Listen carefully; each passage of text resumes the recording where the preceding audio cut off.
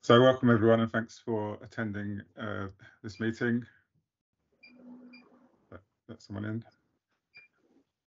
So as Sarah said, we've got a short presentation just setting out a bit of background detail on the consultation and the project.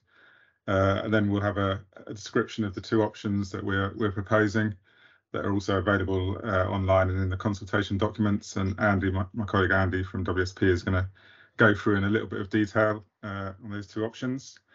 Then I've got a slide just to show how you can respond to the consultation. And then, as Sarah said, we'll devote most of the time this evening to a question and answer session. So please feel free to ask any questions that you have, one or multiple questions. I'm happy to sit here until they're all answered. So just as a brief introduction, so just setting out the kind of the scope of the scheme. So we've been set the task to look at the section between Lensfield Road, Gonville Place Junction, and Hills Road College, which is Purbeck Road.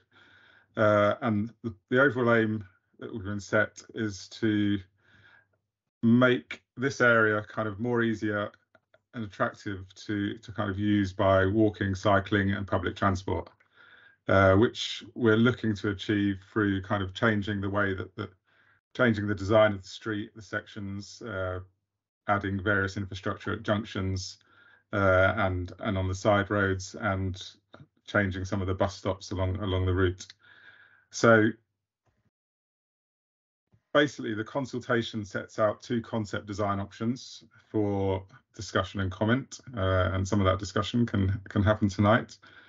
So one thing I would say is that we've set out the scheme as two options, but various aspects of each option could be interchangeable in any future design outcome. So, sorry, I'm just being interrupted. Excuse me. So option A proposes an end-to-end walking and cycling improvements, but it can be mostly built without moving existing curb lines. And the option proposes changes to existing junction layouts, less kind of intensive changes than in option B, but which will improve facilities for both pedestrians and cyclists while broadly maintaining kind of the current vehicle capacities through the junctions. The second option, option B, proposes much more extensive changes to the kind of the road layout. We're looking to move most of the curb lines to provide much wider cycle lanes along the length of the scheme. And you'll also see changes to kind of the layout over Hills Road Bridge. So the more also include more extensive changes to the main junctions, especially to Station Road and Cherry Hinton Road, where we've got kind of a Cyclops junction arrangement, which Andy will show on the maps as he goes through them. And these will significantly improve cycling and pedestrian infrastructure around and the movement's ability for cyclists and pedestrians to get around and through those junctions, but somewhat at the expense of, obviously, if you give slightly more infrastructure to the cyclists, pedestrians, you take a little bit away from the actual carriageway itself, so you introduce a little bit of further delay to the junction. So Andy, I'll hand over to Andy now, who's going to go through the detailed layouts. Great, thanks, Paul. I'll stop my share. Yeah, I'll just share the plans. Is that all visible to everyone? Yep. Great. Yeah, evening everyone. Thanks for joining. I'm just going to spend about 5-10 minutes talking through the two options, so everyone's got a sort of good understanding of what's being proposed. So on screen at the moment is option A. And we're just starting here at the northern end, which is the Lensfield Road, Gonville Place Junction. So I'll just talk through the kind of key features as we go south down the street. So I guess, the first thing to say, really mention about this junction is, and sort of the overall approach for option A is it's really focusing the improvements on improving the infrastructure for people travelling north-south along the street, so mainly for cyclists and pedestrians. So at the Gonville Place Junction, we're looking to introduce Cycle lanes fully up to the junction on Regent Street and Hills Road, whereas at the moment there's gaps in the infrastructure. So that involves some changes to particularly to the Regent Street arm and some guidance for cyclists travelling through the junction north-south. As we continue kind of southbound along Hills Road, one of the key principles along this section highlighted by the yellow crossings is we're seeking to retain all the existing pedestrian crossings, so not looking to take any of those away as part of the scheme. You can see from the side roads, so consistently along this section of Hills Road, you've got Harvey Road, St Paul's Road, Glisson Road. What we're looking to do here at all of these side roads as part of the proposal is to introduce continuous footway treatments. So that's basically a design where the footway continues across the side road and gives priority to pedestrians crossing the street rather than vehicles turning in and out of the side roads. So that's the same along all these sections, all the side roads you see on the scheme. The main feature of option A compared to option B, which we'll move on to shortly, is we're looking to retain the inbound bus lane. So that's highlighted here in blue. That's an existing bus lane. This option retains that from Bateman Street all the way through to Union Road. And what that means is that cyclists share the bus lane with buses and taxis who are permitted to use that facility. And as a consequence of kind of retaining that bus lane, existing curb lines, the cycle lane that's proposed southbound will be slightly narrower than in option B. Just continuing down this section, so in terms of there's a local centre which you're probably aware of, where you've got like the Tesco's and the Co-op around Russell Street, Glisson Road. So to try and better manage servicing and loading activities by HGVs and vans, we're looking to put loading bays on all the side roads, so Harvey Road, St Paul's Road, Glisson Road, to try and encourage deliveries to take place on the side roads rather than on Hills Road itself and not interrupt the continuous southbound cycle lane and the bus lane. These little highlighted blue sections are where we're looking to introduce brand new on-street cycle parking. So one thing that is in demand is cycle parking in the local centre where the shops are. So it's to provide those facilities for people to be able to park their bikes safely and visit the shops. And then just moving on to the Station Road junctions. So the proposals in option A, again, are focused around providing better north-south cycle lane facilities for cyclists. So the main change here is around the outbound lane being reduced down to a single lane and providing that continuous cycle lane up to the junction, whereas at the moment there's a gap in that provision for cyclists travelling out of town. And there's also changes to the pedestrian crossing facilities. So instead of having indirect crossings where you have to cross in 2 stages, we're looking to provide direct crossings and widen the footways to provide more space on the corners where they're quite under pressure from sort of heavy pedestrian footfall to and from the station. And then continuing southbound, this section here, just south of Station Road, we've got space here to introduce floating bus stops and a new Toucan crossing, which is part of a proposed scheme by a developer who's looking to redevelop the site just on Hills Road there. And then if we continue south, so through the section past the Botanical Gardens, we're looking to provide the continuous wider cycle lanes. We've got space here to provide a wider section of inbound and outbound cycle lane and the floating bus stop in the inbound direction. You can see we're sort of continuing with the continuous footway treatments across the side roads in this section as well. And then if we move through to Brooklands Avenue junction, the main changes proposed at this junction, again, is bringing the cycle lane all the way through up to the junction, which at the moment there's a gap in that provision. So allowing, providing that safe facility for cyclists to get right up to the stop line. On Brookgate, we're looking to be able to open it up so cyclists can exit in all directions, not just have to turn left out of there like they do at the moment. And on Brooklands Avenue, it's a drop curb at the advanced cycle lane stop line facility, so cyclists can come off the shared path and access that advanced cycle stop line to then be able to turn out of Brooklands Avenue. Continuing over the railway bridge, so there is no real change here. It's about retaining the existing arrangement, which, if you're familiar, has these cycle lanes on the curbside as you go up the ramps, and then as you approach each junction, Brooklands Avenue and Cherry Hinton Road, there's a central cycle lane that allows kind of cyclists to continue their journey north and south, or join the advanced cycle stop line to turn. So this option A retains that existing arrangement. If we move through to Cherry Hinton Road junction, there's relatively minor changes as part of option A at this junction. So we're looking to introduce a direct pedestrian crossing across Homerton Street, whereas at the moment that's done in 2 stages. So kind of improving that north-south pedestrian movement, providing guidance for cyclists travelling through the junction.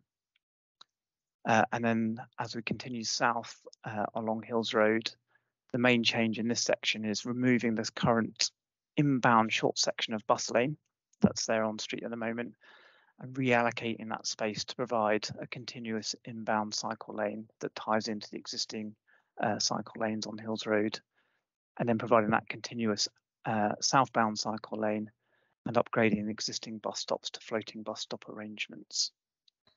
And then just to improve access into Purbeck Road, which is the main cycle route to Hills Road College, there'll be like a small kind of facility here for cyclists to be able to exit the cycle lane and wait to turn right into Purbeck Road as well.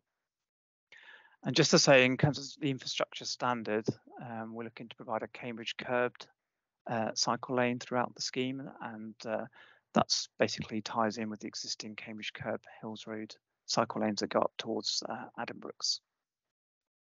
Okay, so that's option A. So I'm just going to talk through option B and just point out the main differences. So option B, as Paul set out, is a bit more transformational in terms of the scale of the infrastructure changes. So similar design for Lensfield Road Junction. So again, looking to bring the cycle lanes right up to the junction on Regent Street, so same as option A. But the main difference here, as you can see in this section, is we've removed the bus lane. So option A here is the inbound bus lane. That road space has been reallocated to provide 2 much wider cycle lanes throughout this section. So that's one of the key differences between option A and option B, is retention of the bus lane in option A, or in option B, is there a preference to replace the bus lane with better quality cycle infrastructure in both directions? By removing the bus lane, it gives us more space to provide floating bus stops in this section, which in option A, we didn't have the space to do that. So there's a better upgrade in terms of bus infrastructure through here. And then the treatment of the side roads is the same throughout this section. So it's the introduction of continuous footways throughout this section of Hills Road, the provision of loading bays on the side road. And because the bus lane's been reallocated to cycle lane, there's also, as part of this option, a time-limited loading bay. It's currently shown in the local centre to just provide some facilities for HGVs, vans to service the shops on this side of the street from a loading bay here that would only be usable during off-peak periods, but that would have to sit within the cycle lane. Same as option A, we're providing on-street additional cycle parking in the retail centre. And then these wider cycle lanes continue all the way through to Station Road, and upgrading all the bus stops in this section to floating bus stop arrangements. You can see at Station Road is a bit more of a transformational proposal. So it's a kind of hybrid cyclops arrangement. So you've got the continuous cycle tracks for people travelling north and south on Hills Road through the junction, completely segregated from the traffic lanes, and also the ability for cyclists to turn out of Station Road using the cycle tracks to turn right and left without having to mix with traffic. And then the yellow marks the direct pedestrian crossings for pedestrians. And the fact that the junction is more compact provides a lot more space for pedestrians around the junction in terms of coming to and from Station Road.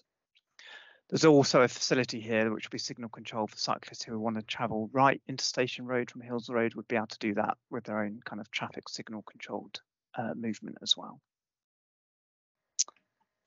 And then continuing south from Station Road, this section is very much the same as option A. So it's wide cycle hybrid, Cambridge curb cycle lanes in both directions with the upgraded floating bus stop. At the Brooklands Avenue junction, slightly more transformational changes compared to option A. So looking to bring the cycle lanes again through to the stop lines.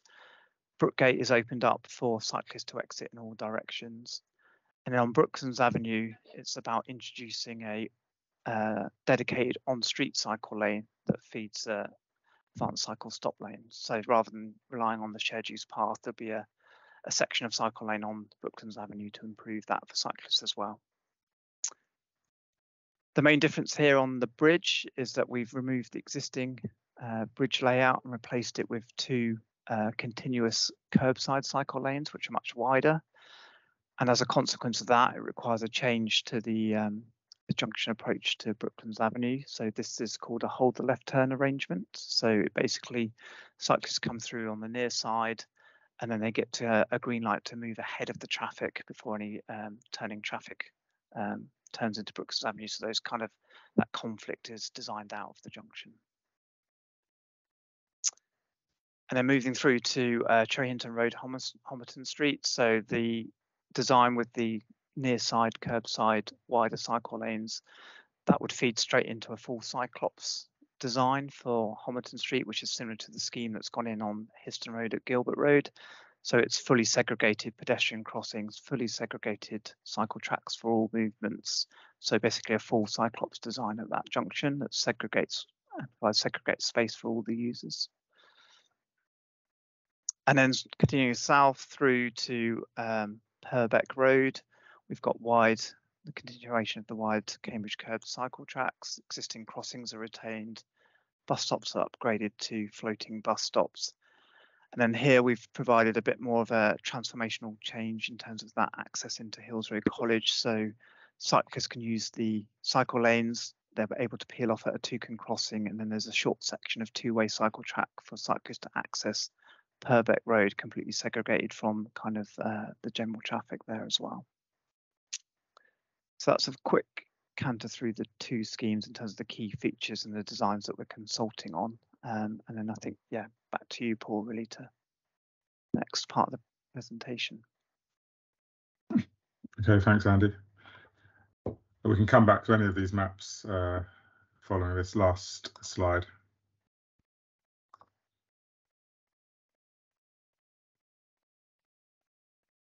So the last slide, I just wanted to set out on screen basically some of the links as to how you can tell us your views. So these are all in the online brochure as well, but you can find all of that information at this link here, which is www.greatercambridge.org.uk/cycling-plus-Hills Road. And there's your email, or you can also write to us. I just wanted to point out we have a drop-in, so live event from 6:30 till 8:30 p.m. on Wednesday the 5th at Cambridge Junction. So if you want to come and actually speak to us in person, we'll all be there, which in some ways is slightly better than talking on Teams. And then we've got a final online event from 6 till 8 p.m. Thursday the 13th of July. If you know anyone else who can't get to the junction but wants to kind of speak to us. And just to say the consultation closes at midday on the 24th of July. So I'm going to hand back to Sarah now, and Sarah is going to kind of chair and manage the question and answer session. Thank you very much, Paul, and thank you, Andy, for your presentation. So yes, as Paul says, the Q&A is now open. We've had a few questions and comments in the chat, which I'll start to go through. And if anybody else would like to add, either post in the chat or you're very welcome to raise your hand and we'll answer your question in virtual life, so to speak. So the first question is from Finley, Paul, about continuous footways. Is the plan to have a uniform surface treatment from the main pavement across the junction? Having too much of a contrasting surface can make the priorities a little unclear. I'm happy to explain any of this stuff, by the way, if I need to elaborate on my wafflings. No, I'll pass that over to Andy to elaborate to answer, I think, if that's all right. Yeah, no, that's fine. I think Finley, we're like quite a concept design, so it's more about setting the principles of design at this stage. So it's the principle it'd be a continuous footway treatment, but I think the detailed design stage we need to get into how that's actually going to look. What is going to be the surface treatment for that. So it's something definitely we will be considering as we move into that next design stage. But I don't have a definitive answer of exactly what that's going to look like at this point. No, so I agree with Andy there. So obviously different locations warrant slightly different designs, but what I would say is that the picture that you put up in the chat is something that I also think is a good design. So so we're kind of probably on the same page, if you know what I'm saying. Yeah, there's an interesting one where the design I put up there is, I think the illustration is that because you have those two different surfaces, when people walk out, it tends to be is this a different part of the pavement? And there might be some schools of thought which say it's good to have some contrast because there might be a car coming across, and other schools of thought which say making it look as much like the same pavement as before is good for making it very clear for anyone in the car that is a pavement, so slow down. And I know there's like all the precast concrete Dutch entry curbs and stuff, but that is getting far too technical for this. So, but good, yeah, okay, concept at this stage, but yeah, it's important to note these points of detail there that we need to pick up going forward for me. So yeah, that's helpful. I'll be a nerd about it. It's fine. Thank you for your question. Could I just ask everyone to keep themselves on mute, please, when they're not speaking? There's just a little bit of background noise every now and then. Thank you very much. Janet has a raised hand. Would you like to ask your question, Janet? Thank you. I've got two questions, actually. Sorry. The first is about a floating bus stop outside Hills Road Sixth Form College, and I wonder if anyone has been at the Sixth Form College at the morning when the students are going in, and in the afternoon when they're coming out, and looked at the numbers wanting to get on the bus to work out whether it will actually be safe to have a floating bus stop, or whether it would be overcrowded with too many people. So that's my first question. And my second question is about continuous pathways, pedestrian ways. I own a flat in Highset on Hills Road, and currently my daughter lives there. So when I visit her, and I have to go by car because I have limited mobility, when I seek to turn into Highset, there are always people walking along the pavement, nearly always. And of course, you even turning left, you hold up the traffic behind you. So, and particularly if your plans are going to make just a single lane on each side of the road, there's the chance that are actually going to delay the public transport because of the needs of cars to turn out of and into the roads, then being held up by pedestrians and cyclists. So I wonder how much you've looked into how it will all affect the traffic flow. Thanks. Thanks for your question. So and points. So your first point about the floating bus stops near Hills Road College, I think that is a very valid consideration, and something that we're going to need to. Is a good thing to raise at this point in consultation. In response to the concepts we put out, we need to weigh up whether the scenario that happens on that section of road, kind of at college start time and end time, and probably at lunchtime as well, somewhat, makes it kind of the floating bus stop arrangement kind of not particularly safe, or actually is the floating bus stop okay to have there, albeit at those particular times of day, it's going to be a bit congested, but all the rest of the kind of the day it's going to be a decent piece of infrastructure that cyclists can use to kind of avoid the buses and not have to like swing out into the carriageway. So there's kind of that consideration to make, and I think one of the challenges that Andy and his team are going to have in the next stage is to kind of assess that and work out what is the best option for the bus stops in that location. But it's kind of something that's been already raised a couple of times when we've spoken to people about the concepts, and I think it's a really valid point that we need to kind of think about. So that would be my answer to that. My answer to the second point is that currently the highway code states that if a pedestrian is crossing a side road, the vehicle should give way, whether or not you have a continuous crossing. So in reality, if there is a pedestrian, about to cross, the car should be giving way anyway. What we're doing by putting the continuous footways is kind of trying to help to emphasize what is already written in the highway code, and to kind of point out to drivers, who actually does have the priority. I don't know, Andy, if you want to go any further on that, or. No, I think I just agree with what you said there, Paul. I think very much the ethos behind the design is designing infrastructure in that kind of modal priority. So pedestrians at the top, then it's cyclists, public transport, cars. So we really need to focus on what is the infrastructure needed at the top of the pyramid in terms of for pedestrians, so that they can very much safely walk up and down the Hills Road. We need to remember this is a very popular walking route, not only for to schools, to shops, into Cambridge from the station. So there is quite a heavy pedestrian footfall along here, and we need to one of the key things we're looking to do is provide that safer infrastructure for pedestrians travelling north and south up the street, and they are sort of top of the modal hierarchy when it comes to street design, as set out in Manual for Streets. Great, thank you very much. Thank you for your question.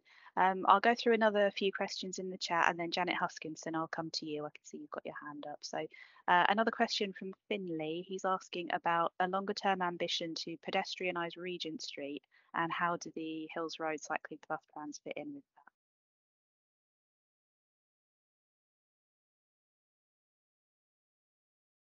that? Do you have an answer to that? Otherwise, I'll step in. So, in terms of longer term plans for Regent Street, so it's unclear exactly what is going to happen along there at the moment. So we are currently designing. So our concept designs currently take into account what infrastructure that we think could go in now and would work in the current situation, albeit that we do have an eye on kind of what might be coming in the future. So we're kind of taking that into account in the background, but essentially we want to design infrastructure that can go in the current time, because no one can tell us, no one knows exactly how things are going to pan out in the future, and what other infrastructure is going to go in the future. I mean, that infrastructure relies on future funding and a whole load of different things, so it may or may not come. So that's kind of our design brief and kind of the way that we are looking at this. It's also partly one of the reasons that we haven't fully addressed that junction at Gonville Place, Lensfield Road. So if you look at the designs, we've kind of brought the cycling infrastructure up to that junction, but we're not proposing to radically change that junction, partly because we don't yet know exactly kind of what's going to happen on Regent Street and kind of the surrounding areas. Yeah, that makes sense. No, thanks for the explanation. I guess it's my kind of follow on, assuming that was, I kind of thought that might be the answer. So one thing that we've seen around quite a lot of Cambridge is the semi-permanent / temporary bollard-based scheme. So I'm thinking of on up near Anglia Ruskin, those sorts of bollard schemes along there.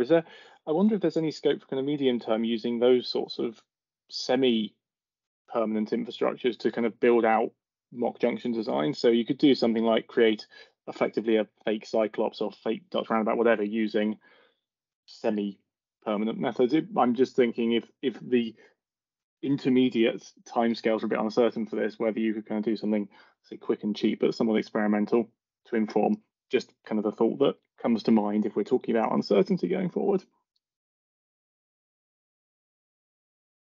It's quite tricky. Have you been to Station Road Junction? It's a complete mess at the moment. Oh yeah, not Station Road. God no, not that one. That one I like option B. Great. I was thinking more the top of Regent Street, where you've got that kind of very large open area of tarmac, and where you can kind of take lanes out with bolt down curbs and bollards and that sort of iterative improvement there.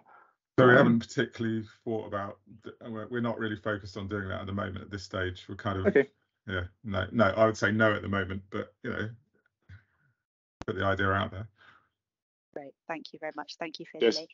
Yes. So B Jacoby says the plans are great, but is repairing all the potholes included? Andy, is this one for you? Yeah, I can pick this up. I think there's an element of overlap. So obviously there's maintenance currently falls to the county council, but we are aware that sections of Hills Road are in relatively poor condition at the moment, and so when as part of sort of a comprehensive scheme, we wouldn't want that to be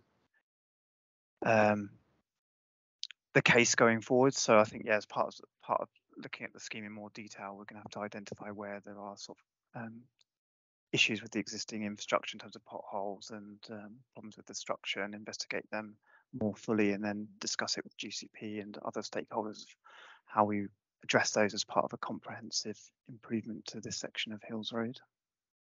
Okay, so it will be part of the plan then?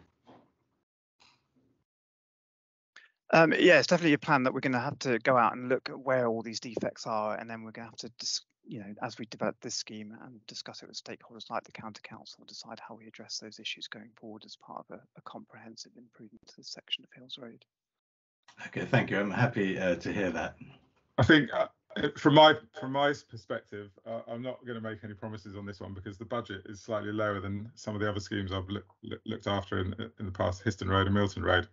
But for Histon Road, for example, we resurfaced everything, basically working along. There was a plan in place with the county council that the GCP scheme would fully address all of the existing maintenance issues, which the road was falling apart basically. And as we built the scheme, we would fully resurface all of the footpaths and all of the carriageway, which we did. And the same applies for Milton Road, which is also falling apart drastically in some places. That will all be resurfaced everywhere. With this scheme, my budget is slightly lower. I would like to resurface everything is my first starting point. But I think what we'll end up doing is the sections that need it, we'll try and work with the county council to get something in place. And if there isn't the budget to do it within the scheme, then I'll be pushing the county council quite hard to kind of try and maybe get some of their maintenance budget or tie up with their maintenance to kind of try and address any issues that kind of are there. But on certain areas like the junctions, like where we're completely redeveloping a junction, then we'll have to kind of resurface those areas anyway. So okay, I mean, I just think it needs a holistic solution whereby repairing potholes is part of the overall plan, because I just think spending money on other things and leaving the surface like it is now isn't a great way to spend money. No, I mean, we would look to leave it in a much better condition, and if possible, we resurface where we need to. So that's my kind of starting point. But I have to say that there is a budget for this scheme, and I've got to try and stick to it. Okay, thank you. Thank you very much. So a comment from Mark Taylor in the chat. He objects to saying that floating bus stops are an upgrade because they're a change to a design challenging for visually impaired people. So that's a comment to feed in. And I'll come to Janet Huskinson, who's been waiting very patiently, and then Mike Abbs has his hand up. So I'll come to you next, Mike. Okay, I'd like to ask for some more details about these loading bays that you're proposing at the end of what are really primarily residential streets off Hills Road near the shops. I live in Norwich Street and I'm here primarily as a pedestrian, so I'm very interested to hear how that's going to work. Do you envisage, for instance, that they will be, people will be, vans and lorries will be having to book spaces, or will they be circulating around trying to find a space at the end of these roads? Will they all be accessing, for instance, Norwich Street from Hills Road, or will they have to trail around through the residential area? And how's it going to be for pedestrians who are walking up to do their shopping at the Co-op and Tesco's? Will they have to juggle the pavement with trolleys of goods and things? So I just wondered if you could fill me in with some of those details, please. Paul, you're on mute. Am I on mute? No, No, I'm we on heard mute. you, Janet. Andy, have you got the Thank have you got the plan maybe just to bring up? Yeah, sure, Paul.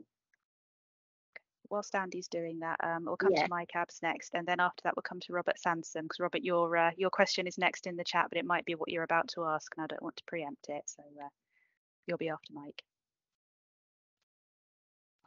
Yes. Hello. Oh, sorry, Mike. If we just let Andy and Paul answer Janet's question, sorry, and then I'll come to you.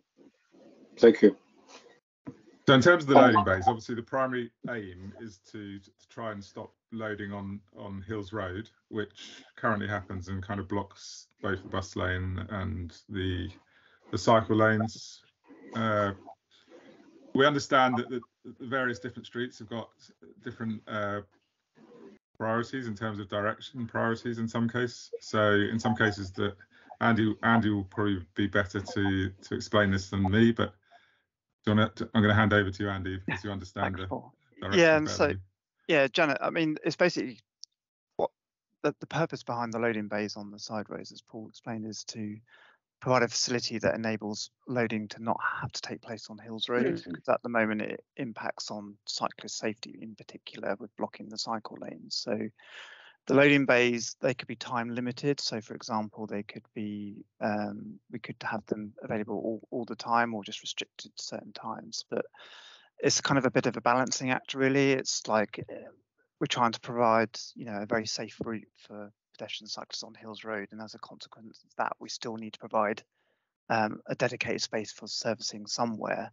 And the main opportunity really is to provide these dedicated loading bays on the side roads as close to the retail centre, which is where they're needed, and it's there to accommodate those kind of deliveries to the shops. So the food deliveries and regular deliveries. So it'll be used by kind of a combination of vans and HGVs. But you are right, the vehicles would have to then route back round through the streets to rejoin Hills Road. So that is Yes, in Norwich Street particularly, we've just been, as you may know, as a result of the rearrangement of the traffic system in Newtown, it's just been made a sort of low traffic impact area, so that any vans that were wanting to load in Norwich Street without turning off Hills Road would have to go all the way down Bateman Street into Panton Street, and then down Norwich Street, where currently there's parking on two sides in the middle, and it's not possible to get large vans down. So as long as people realise all this, and we're not, but what about pedestrians who are walking along the pavement with all these trolleys being carried up to the Co-op? That seems to me to be another consideration, because it doesn't actually fulfill your aim of making the pavements more pleasant to walk down. No, I think. I mean, it's a situation that happens at the moment.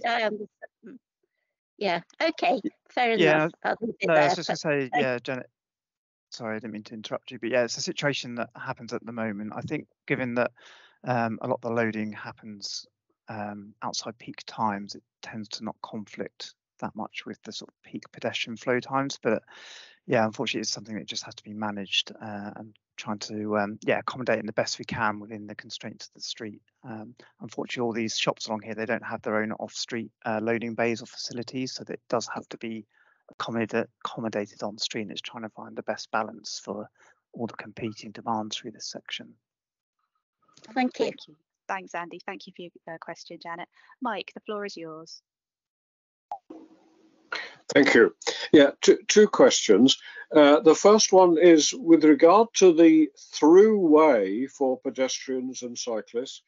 You know, that's fine, and I know what the highway code says. But what worries me, particularly in the wintertime, for traffic coming off the side roads, joining into Hills Road, and if you've got cyclists with dark clothing, no lights, and they just think, and technically they have got the right just to steam through, and I can see many, many accidents happening because just motorists coming wanting to enter Hills Road won't see the oncoming cyclists. Now, I don't know what the answer is, but it is a problem, and it's a very real one.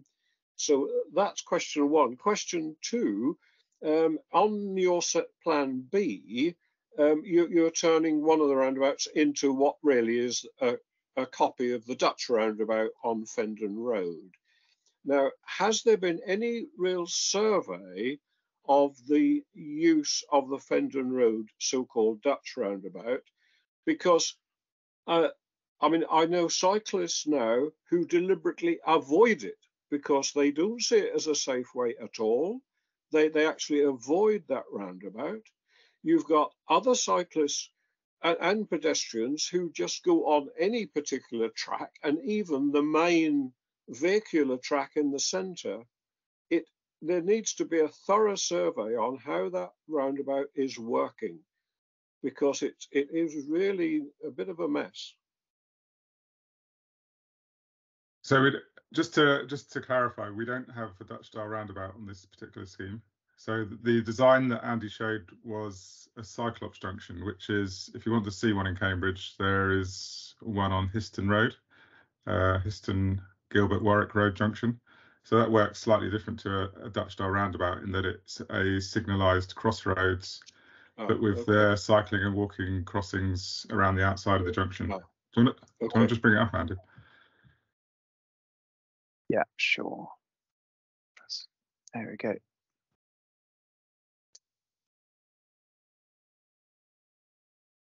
So you can see there, it's kind of more of a crossroads. So it doesn't have the roundabout island in the middle, and it functions as a signalised crossroad still.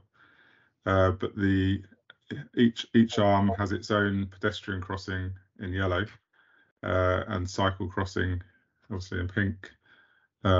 That's also signal control and part of the overall signal control of the junction. Okay. Thanks, Paul. Do you want to take the question about cyclists going across side roads as well? Or is that for Andy? I don't know what I can really say about that. I mean, it's cyclists and pedestrians have priority across side roads currently. And the current situation is there are cycle lanes on Hills Road. So, I mean, yeah, I don't know really how to answer that. No, well, there aren't any magic answers, are there? But it's a potential problem, I think, in the wintertime. What I would say, though, is that, yeah, with the continuous crossing, I said it earlier, that it basically sets out, it helps to clarify who has the priority across the side road in terms of pedestrians. Cyclists, I would say, already have the priority, and they should be using their lights. Otherwise, of course, cyclists with no lights at any time of the year when it's dark are a hazard. One thing I will add to that is that to everyone else. There's good street lighting. There's good street lighting down this whole area. So, like, just go slowly and watch out. I mean, there's not evidence that these sorts of side roads kill loads of people, and it's very easy to go kind of get really worried about what could happen. But these things are used universally in a lot of European countries, and they don't cause carnage. And this is in countries like Netherlands, where everyone's riding around on like normal clothes, on not high vis, not with super high bright lights on, and it works absolutely fine.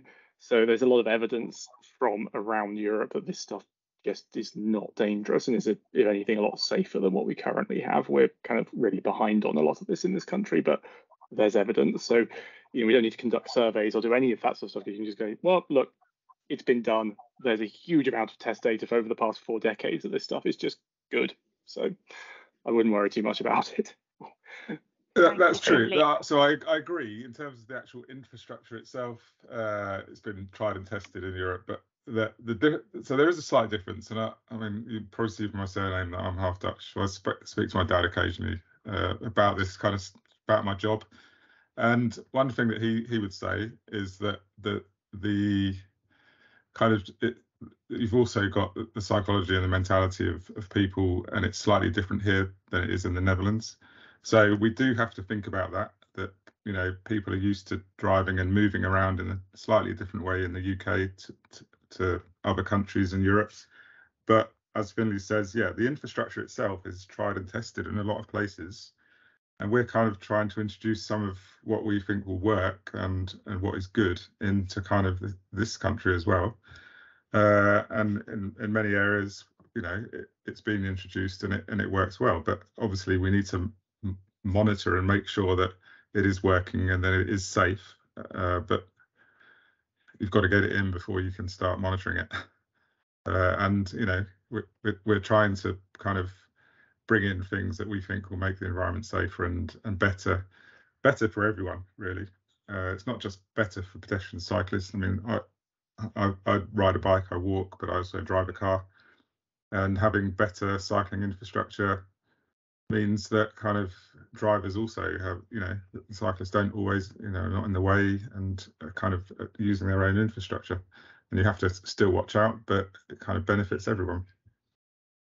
Thank you very much, and thanks for the question, Mike. Robert, you've been waiting very patiently. Would you like to ask your question? You're on mute, Robert. We've all done it. You thought by all these, after all this Zooms and Teams, it would no different. Anyhow, sorry, my question's the same as in the chat, which let me just first say thank you for putting the scheme ahead. I think there are a lot of good things about the options you put forward, so thank you for doing that. Looks good. I just wanted to, my question was about the Brooklands Avenue Hills Road junction, and it's particular, I guess, I don't know, I assume you are familiar with what it used to be like 15 or 20 years ago when there were 4 lanes of motor vehicle traffic over the bridge there, and then we got that cut down to the current 3 lanes at each end. So beforehand there was a narrow left turn, narrow cycle lane on the left side as you went north on Hills Road before you got to Brooklands Avenue, and you had to wait for the left turning vehicles going into Brooklands Avenue, and you used to have to wait a long time before going north on Hills Road. So a lot of cyclists just ignored that and went into the vehicle lane, crossed the left turning traffic lane and moved into the right hand vehicle lane. So I guess I feel in option B we're kind of at the risk of going back to that. So obviously things, I wonder if you thought about that, whether there's things that you can mitigate that by changing the signal holding times or the sequence of signals, or the other option is obviously to look at a full Cyclops junction at that junction, as well as the south end of the Hills Road Bridge. So that's my questions. Okay, I'm going to let Andy answer some of this in a minute. So I would say that we have looked at a full Cyclops junction at this junction. A full Cyclops at this junction, and yeah, you can just it's really tight to fit it in, and Andy will probably explain why. It's also, as you mentioned, it's quite an odd geometry, so it works on some of the angles but not on some of the others, so it's just a bit of a strange shape when you try and fit it in there. So we kind of assessed it and we decided that at this stage we weren't going to bring it into this consultation, but a few people have kind of raised as to, you know, why we haven't. So I mean, we can go back and look at that again once we've, you know, completed the consultation and heard what people have said.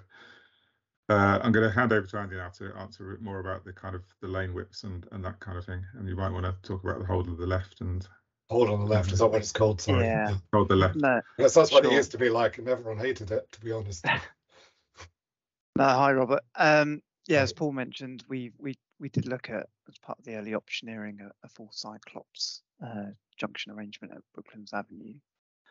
It is extremely tight, and I think we took the decision that we couldn't quite get a good enough standard junction in there within the available public highway land. We were reliant on some areas of private land, and even with that, it's still going to be a challenge to fit in a good standard of Cyclops junction. So it's something we have looked at, but we have unfortunately ruled it out of this junction due to the land constraints. And then just on the second point about the hold left turn, I guess again it's kind of a balance. So by changing the design of Hills Road Bridge and pushing the cycle lanes to the curbside to remove that kind of central cycle lane conflict, we do then have to do something at the Hills Road approach to Brooklands Avenue, because we don't want there is a heavy left turn of vehicle flow from Hills Road into Brooklands Avenue. And we just don't want that conflict with cyclists going northbound towards Cambridge. And the only way to really remove that with this design is to have to reintroduce that hold to left turn arrangement, where you physically signalise different stages. So cyclists would only be able to go northbound across that junction, as you said, when the traffic is held. And then that does potentially introduce, like you said, that level of frustration if they're held for a long time and they're seeing that the traffic's getting to go across, but they're having to hold on a red. Well, I think the solution to that surely is to let the cyclists go north at the same time as the cars go north and hold the left turn vehicles. Yeah, so they can obviously have a longer phase of turning left, because they can also turn left when Brooklands is exiting. So that's the key thing, is looking at this in more detail about kind of how it would work in terms of delay and cycle times. But yeah, you potentially could signalise it so as vehicles are travelling northbound, you could have the cyclists going through northbound as well. So try and get them running together. But yeah, we need to, if it's the scheme that gets kind of the most support, we can delve into the more detail of how that would work in terms of the staging, the cycling, and look at whether there be sort of unacceptable levels of delay and frustration to cyclists that they would be discouraged from using. Right, and we don't want to make it more dangerous for cyclists by pushing them in, by getting a lot of people ending up in the not using it because having to wait. Yeah, so that would be kind of going back to what we had before. I don't know if you looked at the discussions from then, but that was, Yeah, so it's I mean, it's a tried and tested design, but it's understanding whether it would work in this context and getting to that next level of detail about how long cyclists would have to wait. Is that too long? Can it work with giving cyclists a good green time, particularly for those traveling north? But what the principle behind the design is very much removing that conflict between vehicles turning left and having to cut across cyclists going northbound. And you think the current design with the central lane is that's our option A. So we've still got that as our option A. So as I mentioned before, the various aspects of the scheme are interchangeable. So in theory, you could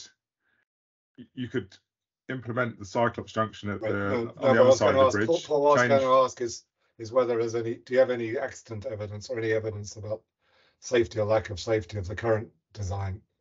That's all I wanted to ask. We do, but we don't. Not this. We could delve into that after the meeting and come back to you, but not at this minute in time. Right. Thank you for pointing out that you can pick part from option A and part from option B. So So what we wanted, part of what we wanted to get from this consultation is kind of what we left kind of it one option as kind of it is at the moment, because we wanted to get people's views on actually does it work really well for them, or do they think that actually it needs changing. So I think we're open to that on the bridge.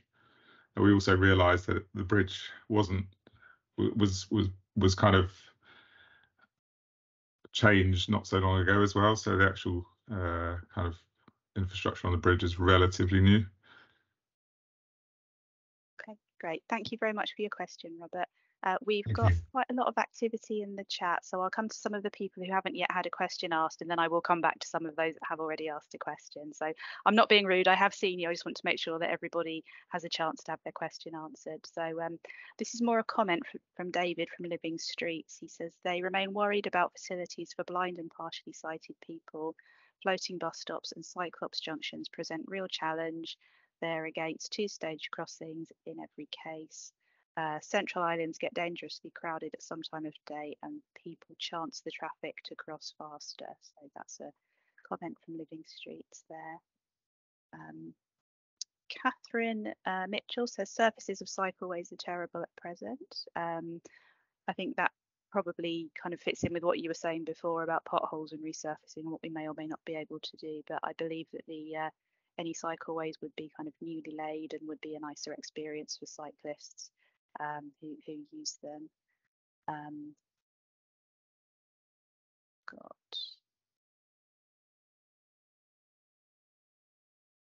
Catherine also says that schemes are making it increasingly difficult to leave the city by car, shrinking roads and lengthening jams. How to address this?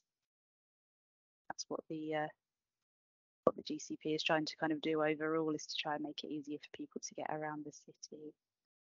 Shall we answer that one, Sarah? Yes, please do. I trust that it means by vehicle. So obviously the schemes are looking at making the city much more accessible, but on foot or by cycle. So there are, as I mentioned right at the start, there are some key differences between option A and option B. And while we will model we'll model both options, or we haven't quite done that yet, have we, Andy?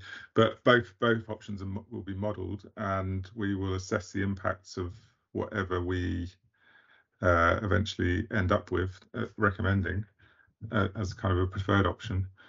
But we do consider the impact that our designs have on traffic, and the intention is not to completely jam this area up.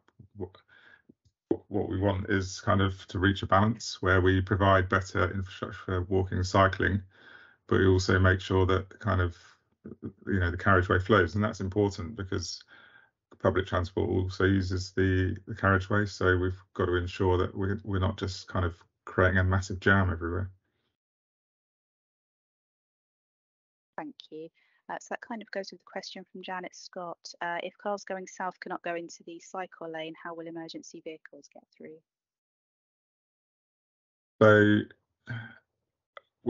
So what we're proposing for both options, in fact, is to utilise Cambridge Curb, which is a very low curb, which separates the cycle lane from the carriageway and introduces a very small 25mm height difference between the two. And if necessary, as on the rest of Hills Road, traffic, cars, vehicles can pull over onto that cycle lane and let emergency vehicles through, obviously with care that they don't wipe out cyclists who are using the cycle lane. But that's a similar scenario that already occurs on Hills Road, the rest of Hills Road. If I could comment, you seem to be narrowing the space for vehicles. And Hills Road does have a lot of emergency vehicles, particularly ambulances going through to Adam Brooks. So it really is important that there is a space for them to get through. Yeah, so there would, Andy, just you can verify that there would be still the space. Yeah, no, that's definitely the case, Janet. So most of Hills Road at the moment is a single carriageway anyway for vehicles, and as Paul explained, the vehicles will have that ability to be able to pull over into the cycle lane safely, just driving up the sloped low curbs, so there won't be any damage to the vehicles. They can just pull out the way and let those emergency vehicles come through. Great, thank you very much. So I will return to Finley now, who has some further questions. He says, why are the major junctions not all Cyclops junctions in option B? Done that one. Done that one, right out. Yes, although I can bolt on to Robert's comments about the Brookgate Avenue, whichever the combination of things at the beginning. Yeah, those ones. So is there a particular reason why it's got to be 3 lanes on? Because I mean, it's been knocked down from 4 to 3 by the sounds of it in the past. Could it go from 3 to 2, or is that kind of it will clog up the whole of Cambridge sort of problem? Because if you took it down from 3 to 2 lanes, does that give you more space for, cycling and pedestrian infrastructure? So I can answer that for certain on the outbound side of the road. So on the outbound coming out of the centre, we've got 3 lanes. One is a right turn lane to enable traffic to turn right into Brooklands Avenue, and the other is the ahead lane. So if we reverted that back down to 2 lanes, all of the ahead traffic would be caught behind right turning traffic. Essentially, you would have to run both the inbound and the outbound in 2 phases, separate phases. So that adds a lot of delay into the junction. So it is a question of how much delay do you want to add into the junction, and by maintaining the kind of 2-lane approaches, especially where you have a right turn across the junction, it just helps keep some capacity, maintain the capacity for vehicles through the junction. So yeah, some of our initial concepts that we kind of floated past the signals team, the traffic signals team at the county council, we did kind of narrow down some of the carriageways to single lane approaches to some of the junctions, and kind of their comment back to us, which was a valid comment, was by doing that it's going to basically grind the place to a halt and create unnecessary delay at the junctions. So we've considered that and addressed it where necessary. Okay, and yeah, I'm just looking at this thing, trying to come up with trying to organise in my head, but so following on. What I would say is that this junction is probably the most challenging, and in my mind, yeah, we've got concepts there, but there's a couple of things people have said that, like, for example, how do cyclists turn right, which I think is something that we still need to kind of fully answer, and it's something I think will come back through this consultation process, and yeah, it'll be a slight challenge that we have to deal with, won't it, Andy? Yeah, and I was just going to add, Paul Finley, that Hills Road is a high frequency bus route, as well as a busy pedestrian route, a busy cycling route. There's a lot of street users, and it's trying to come up with something that helps everyone in what is quite constrained space. So we're very conscious. We're really targeting improving the infrastructure for pedestrians and cyclists, but we also need to be conscious that we can't introduce such severe measures that buses are really badly affected by their journey times, particularly to things like Addenbrooks and the park and ride routes. So there is a balance to be struck in terms of all those competing demands on the street. Yeah, and that has had a bit of an influence on how we've developed some of the designs in option A and option B.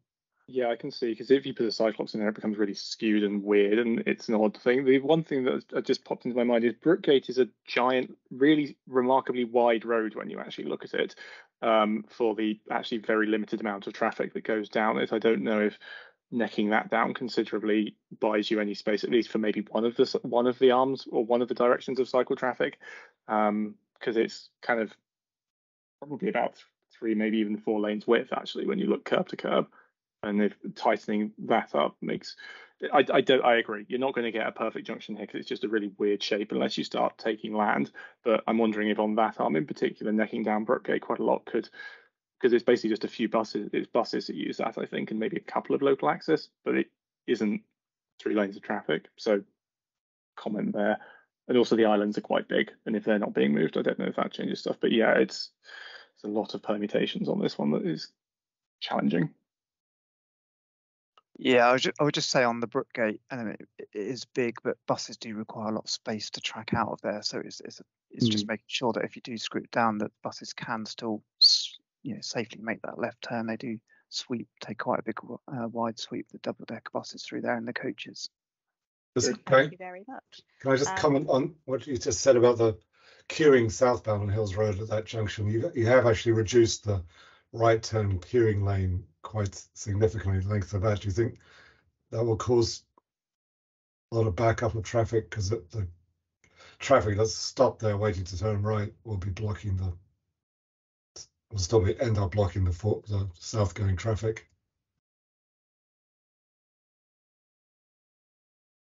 Andy? I think it's a balance. It's the balance. So what we've tried to do there is get the cycle lane continuously up to Oh, the I know, I junction. like that. So, And by doing that, it takes a little bit away from that queuing lane. Yeah, so it's trying to reach the right balance, really. And I guess, yeah, it depends on how much traffic is going to be on Hills Road in the future. That will have a key influence as well on how well these junctions work. Okay, thank you very much. There is still a bit of time for people to ask questions. If you'd like to either put your hand up or post in the chat, I'll get to you. Whilst you're considering if there's anything else you'd like to ask, there are a few kind of bits and pieces in the chat where people are commenting on scheme specifics. The way to sort of feedback on that would be to fill in the consultation survey, which is at the link that Paul put up on his slide earlier on, which I will ask him to just show again for a few seconds so that you've got the address there. We've got a bit of a chat going on about pavement parking and enforcement. Just to reassure you, we can see the chat and we'll be able to have access to it after this meeting has ended. I can see that Finley is typing. There are no further hands up at the moment. Sorry, yes, I just remembered. I just remembered something. Sorry, the new Cambridge GCP road classification that puts which one is it? Brookgate, the Brooklands Avenue. That puts Brooklands Avenue as a local access street, not as a through road. So, I mean, obviously, I guess this is a slight issue with all of these schemes being somewhat siloed from each other. But obviously, if the plan for the GCP going forward, and this is, is this still the current one? I don't know. Everything keeps changing, but if that is still the current plan, then Brooklands Avenue shouldn't have any through traffic, at which point you kind of have a bit more of a free-for-all in terms of that junction design. So no, so under that plan, so plan.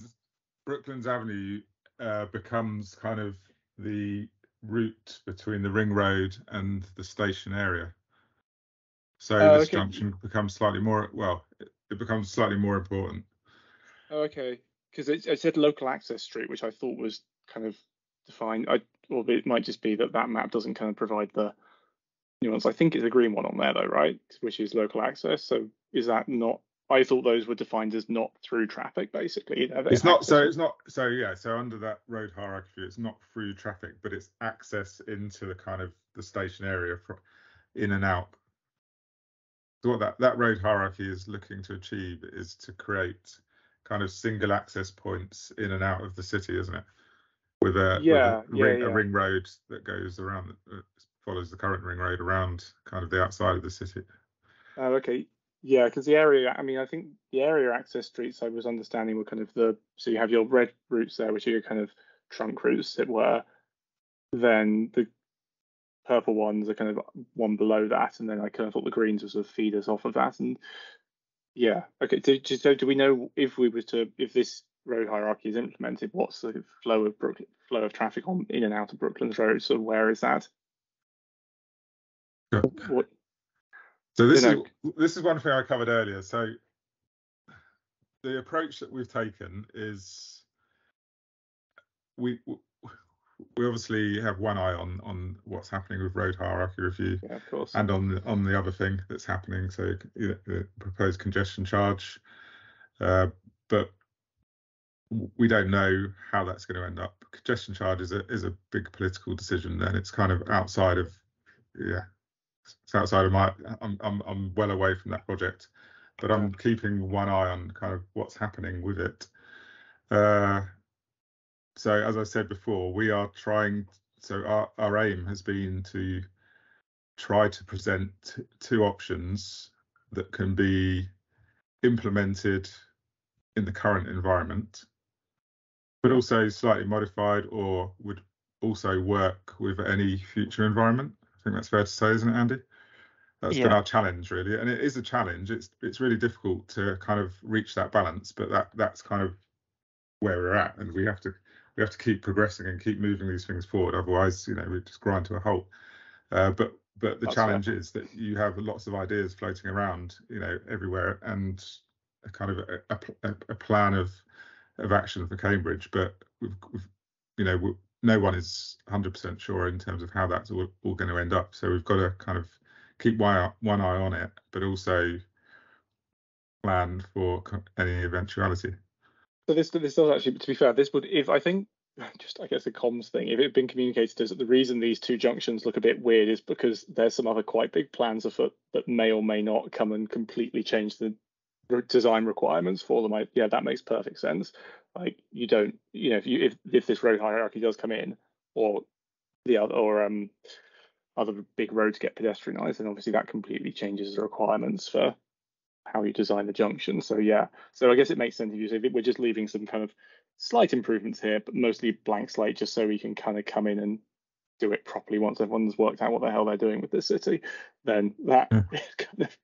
So what I would say is though that so within all of that, the Brooklands Avenue Brookgate junction is probably the most challenging for us to kind of. I think that's fair to say, isn't it, Andy? It's the most challenging in that respect, in terms of knowing what to do for now and for any potential future. The other two, so Station Road is, I mean, I quite like the design. That's good. That's sort of semi-cyclops for Station Road. A few people have got some comments on it, but it kind of, for me, that works in any eventual scenario. I think it's quite a good design. That's my personal opinion at the moment, and I look forward to hearing what people might raise things during this consultation process. And likewise the other one at Cherry Hinton Road, that kind of also works in any future scenario. So the Brookgate one is the most challenging. So I'm happy to have, for people to feedback and have comments and ideas, on that. Yeah. Is there anything you want to add, Andy, to that? Sorry. Sorry, no, I was just going to add, Sarah Finley, I think, Brookgate Junction is proving a particular challenging junction to see how we can best balance all the competing movement demands through that junction, but still provide a much better quality facility for pedestrians and cyclists. I think this is the key kind of purpose of this engagement, is to, see if there's any, good ideas, some inspirational ideas from the public, from stakeholders, of things that we may have not considered that junction that you think, is an opportunity, and then we can take that away and consider that further. So it's, like I say, this is a concept design stage, and we can then, gather all the feedback and review that and see if there's opportunities we can do further changes to that junction going forward. Yeah. I think I agree. I would just back up the fact that the other junction, the other ones where you have been the Cyclops or semi-Cyclops, seem like there'd be a big improvement. The one I think I put it in the chat somewhere, I probably got lost in all my other thoughts, was on the Cherry Hinton Road junction. Does Homerton Street need its own whole kind of arm of the Cyclops? Because again, that's very, very low traffic. So I'm wondering if a continuous footway might not be more suitable on that part of on that arm, because I don't know, it's maybe a more surface level car parking, I think, that's accessed by that. So you might even, rather than having a whole set of, complex set of Cyclops stuff on that arm, you could potentially just do continuous footway across. I don't know quite how that fits in with all the signalling, but it might not need to be a whole formal arm of the junction.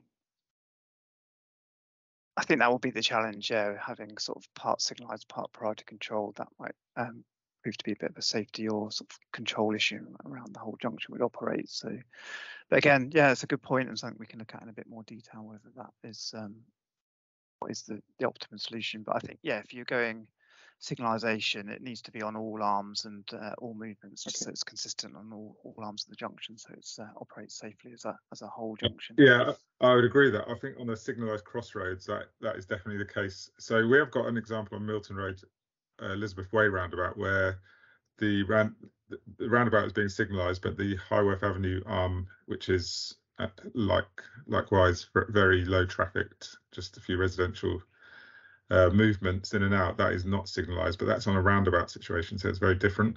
This is a kind of more of a signalised crossroads. So imagine if you're a driver coming out of there, no signals. Actually, I don't know how it would work. I don't quite know how it would work. I mean, we could look at it. It's an idea we can look at. Let's say that. But my first instinct is I'm not sure it would work. No, you'd have to sit down and do some tables of who would go when. It was more just thinking, because that's such a low traffic exit there, it kind of feels like putting the footway and cycleway across would be, from a street space point of view at least, would make a lot of logical sense, because if you look at, there's 3 big roads there. and one that's kind of tiny and has one car every 10 minutes. So logically, that from that point of view makes sense. But yeah, from the signalling, it's going to might be a bit more on this call. Anyway. Right. Thank you very much for your input. Does anybody else have any questions that they would like to raise? Doesn't look like it. Final call for questions. Please raise your hand now if you would like to ask something. I can see a couple of heads being shaken.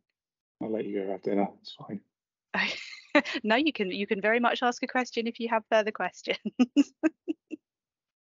Can I thank you all for your presentation and your answers? I need to go now, but I'd like to thank you for the work that you're doing and the care that you're putting into it. But I do hope that you'll remember in your consideration for cyclists and pedestrians, who of course are very important, that there are those of us now in the city who are too old to cycle and who cannot walk very far, and so who often need vehicles because buses don't go everywhere. So the car drivers are not necessarily villains. They're just people who need to get around. But thank you all very much for what you're doing. Yeah, thanks for coming. Thank you, Janet. Thank you. Thanks for your questions and the points you raised as well. Right. So yes, thank you everybody for coming along this evening. Some good questions and comments. If anything else should occur after this meeting, you're very welcome to fill in the consultation survey. You're very welcome to come to the in-person event next week. We will also be running another one of these, which will follow the same format, same presentation with a Q&A, and that will be the week after next. I'd like to thank Andy, Paul and Gregor, as well as Jay, for their input to this evening's meeting. Thank you all for your questions and have a lovely evening.